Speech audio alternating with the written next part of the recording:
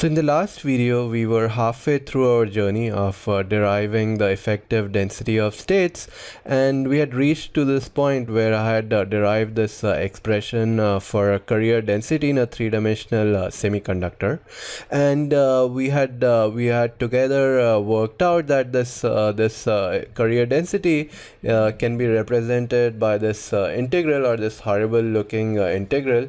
And what I want to do in this video is to simplify this integral and derive the closed form expression. And to do that, we might have to use some indefinite integrals involving exponential functions. So I'll walk you through it, but don't get daunted when we use these integral, or close your eyes when it happens. So the first thing I need to do to simplify this integral is to, one of the possible things I can do is to, instead of writing this 1 over 1 plus exponential function, I can maybe simplify this part. And one way to simplify this part is to, instead of using Fermi-Dirac statistics, use a Maxwell-Boltzmann statistics.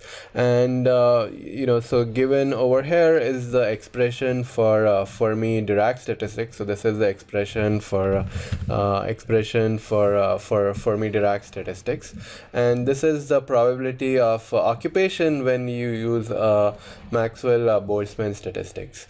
And both of them are plotted over here. So in this chart, the black curve represents the Fermi-Dirac statistics, the probability of occupation given by Fermi-Dirac statistics. So this is over here, and this dotted line, it represents the probability of occupation given by the Fermi-Dirac statistics.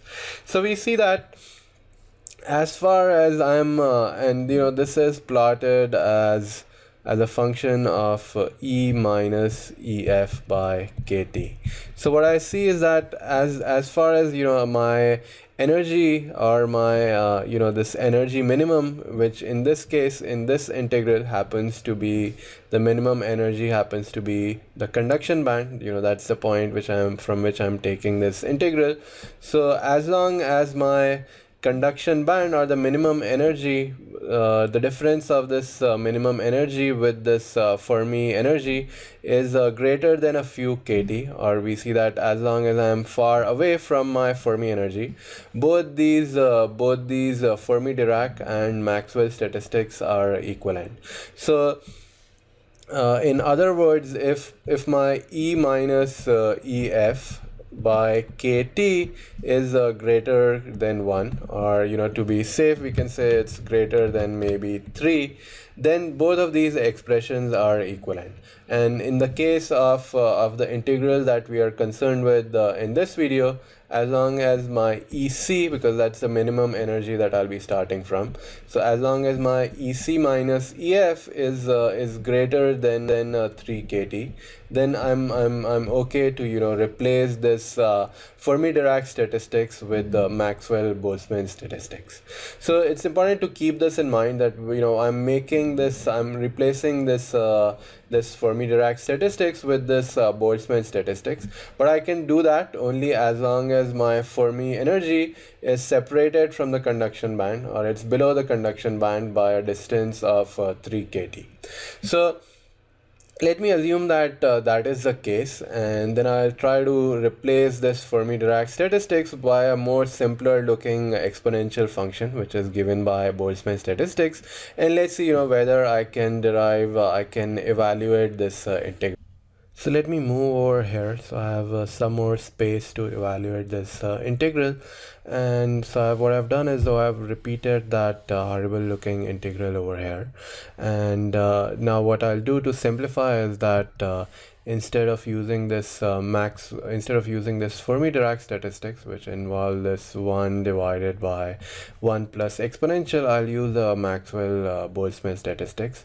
So these terms will go away, and what I'm left with is just a negative power of my exponential. So I'll be just left with this term over here, and let me move it here, and then there will be a negative exponent to this. So this will be minus of this minus of this. So now let me also do one more thing. So instead of integrating e minus ec, I'll introduce a new variable with respect to which I want to integrate. So I see e minus ec by kt. So I'll introduce a variable which is x, which is defined as e minus ec by kt. And this is the variable with respect to which I want to integrate.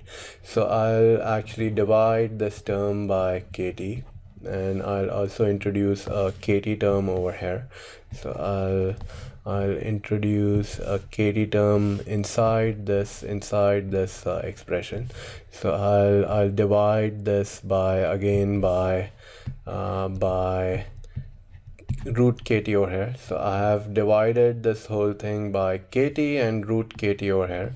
So I need to also multiply it by kt and then root kt. So I need to multiply this overall expression by kt to the power 3 by 2.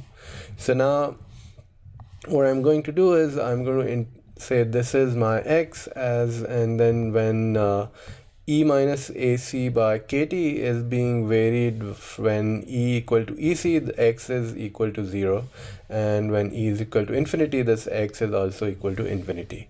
So I'll say that instead of doing this integral, what I'll do is do this integral where I'm varying this x from 0 to infinity, and I'm integrating this term which is now root of x, and this term which is exponential of minus x, and all the other terms are constant. So let me collect all the other constant term as well.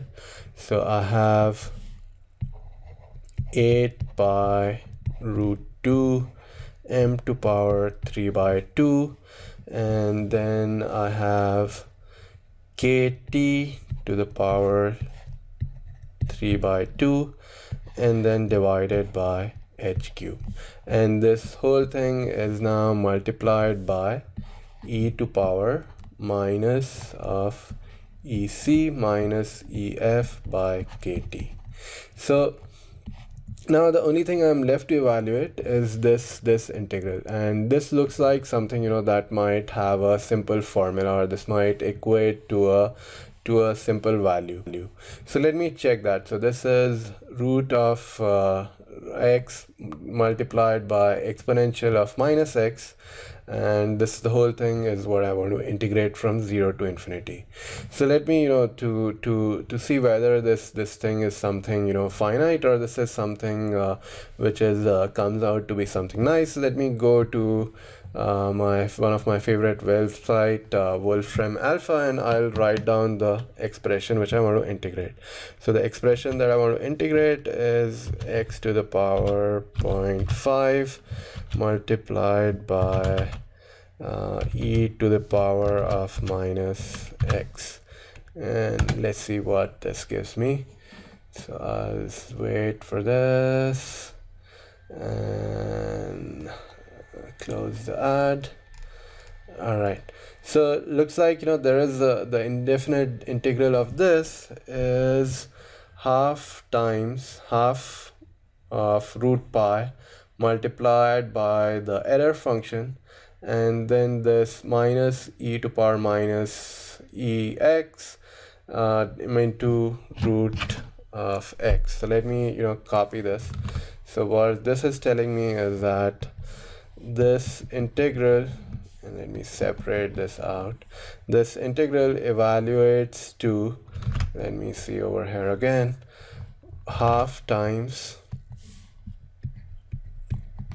root pi, and this is error function. So this is error function of root x minus e to power minus x into root x. And now I need to evaluate this from at 0 and infinity. So if I look at this term, term will go to 0 at infinity because this exponential will go to 0. It will also go to 0 at x equal to 0 because it's multiplied by root x. So I can just, for the purpose, for my purpose over here, I can just neglect this term. Now let's look at this term. So now this term I need to evaluate at infinity. So at infinity, I know that my error function is equal to 1. So this will go to, there will be a root pi by 2 term from here, minus this term at x equal to 0. And I also know that my error function is 0 at x equal to 0. And you can look it up, that error function is in fact 0 at x equal to 0. So essentially what I'm left with is just this term. So this subtracted by 0, which is essentially the same as root pi by 2. So this integral evaluates to root pi by 2. So now let's see what's the overall expression I'm left with. So what I've left with, I've essentially I'm almost towards the end over here. So I have this thing and I'm multiplying it by root pi by 2, and I see that I have kt, which is multiplied, which has an exponent of 3 by 2. Then my effective mass has an exponent of 3 by 2 as well. So I can collect the terms which have all the power exponent of 3 by 2. Similarly, I see I have a pi here, I have a root pi here. So that might be another term which has exponential dependence of 3 by 2. So let me collect all those terms which have an exponential dependence of 3 by 2. So I have kt over here. So in my numerator I have kt. Then I also have this mass, which also has an exponential dependence of 3 by 2. Then I have this pi and another square root of pi from here. So I have pi inside this as well. Then I have h cube, which I can write as h square into 3 by 2. And then in terms of the constant terms, I have 2 over here, and I have basically 4 into square root of 2, which I can also write as 2 into 2 to the power 3 by 2. And so this is all the terms over here, and this is then just being multiplied by this exponential function, which is given like this. So now I can essentially write this thing as my effective density of state, which is now being multiplied by this exponential function. So now if I look at my effective density of state, or for all purposes where I want to evaluate my carrier density in this three-dimensional semiconductor, is just given by this expression where it's my effective density of states multiplied by this exponential, which looks like something like coming from Maxwell-Boltzmann statistics. So in other words, my effective density of states for a three-dimensional semiconductor is given by this expression, where it has a dependence on the mass, and it has a temperature dependence. And for the case of a three-dimensional semiconductor, its dependence is given by 3/2 the power. And I have not derived in this video, but you can also derive this effective density of states for a conduction band in a two-dimensional and one-dimensional semiconductor. And the only difference that arises, but it's a very important difference, is in this power of this exponent. So instead of having a power of 3 by 2 for a two-dimensional semiconductor, you get a power of 1. For a one-dimensional semiconductor, you get a power of 1/2.